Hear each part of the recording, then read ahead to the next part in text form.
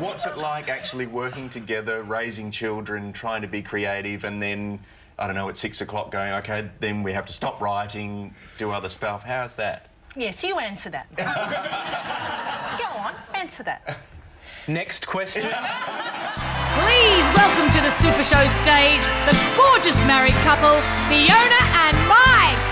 Hello! Hello! Yeah, so we need some help from you guys to give us some song ideas for our show, yeah? Train. Great suggestion, sir.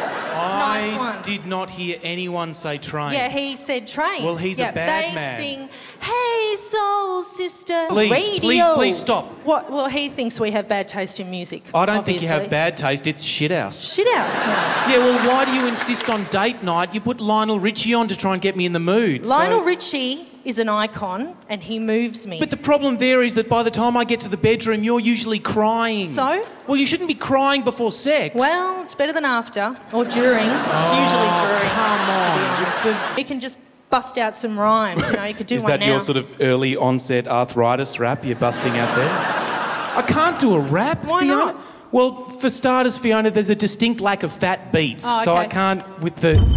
Break it down, Vanilla Slice.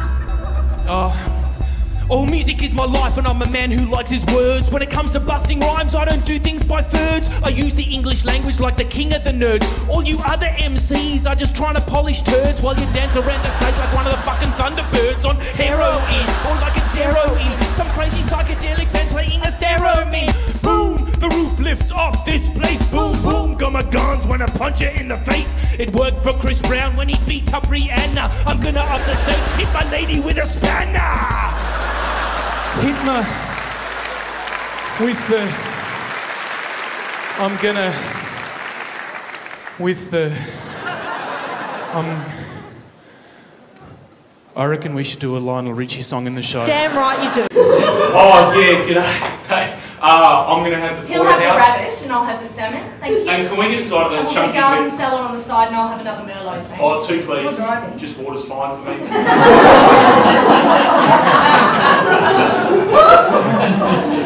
Move to the other side. What are the great things and the bonuses So many, of working? Okay, talking to me now, Fiona, Sorry, my time. There's that gay thing. Yeah, you saw it comes out of it. A little bit gay. Okay, so it's sort of my time is serving your time, which is great. There are advantages, you know. Last night I was up pretty late and I was like working on the song that I'm going to do for you guys a bit soon, and working on some stuff for the show. And then you sort of climb into bed and it's late and you're exhausted and your head hits the pillow, and then you hear, in that scene in the third act, do you think I should be, let's talk about that during business hours. Please. Had the small clutch bag that you take to the Lokies as a lady and couldn't fit the pump in there, so ended up with the in the toilet cubicle with the strapless dress pulled down and just melted straight into the bowl. So I made the room really dark. I put down the blinds and they came knocking on the door and I said yes. Anyway, they came, I opened the door and I said, oh, hello, little girls, come in, come in. And I kept talking. You could see my 3-year-old sort of going, it's really dark in here. Anyway, I led them through the room, come in, yes. Opened the wardrobe door, shoved them in and then went, my 3-year-old just bolted out of the room, sobbing, screaming. My husband had to pick her up, try and comfort her. Oh, no. My 7-year-old said, Mum, that was pretty freaky. And I had my husband holding her just going, nice. Now, usually around this time of year, we start talking about the Christmas nativity play. And Tamara, I'm really glad you've brought this up. Now, as the only Sunvale parent present here, I want you all to know that I've been thinking about this all year.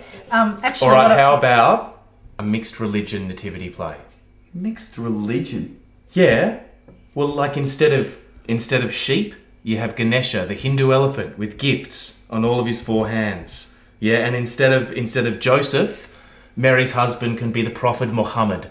Yeah, I mean, who gives a shit about Joseph anyway? You know, it's not like he actually did anything, did he? Craig, what I was actually about to say is that I've decided not to go ahead with the nativity play this year. What? You got the perfect show For the sisters and the mothers, but you better lift your game. For the fathers and the brothers. Come on, circle, what you doing? For the fellas watching out there, eating ice cream in their underwear. Yeah, you got your Hollywood gossip, you got your weight loss fads, but what you doing for all of those stay-at-home dads? You got your genie bra with its extra special pads, but what you got for the humans who are packing the nads? Come on, Marianne, when you gonna sell me some sort of genie jocks that give me lift and give me shape with no need for a pair of socks? And then for the fellas, you bring out Colin Lane.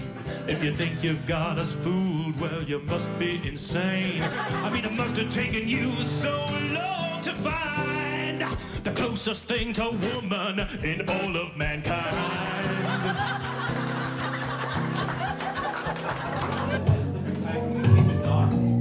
No, Nick.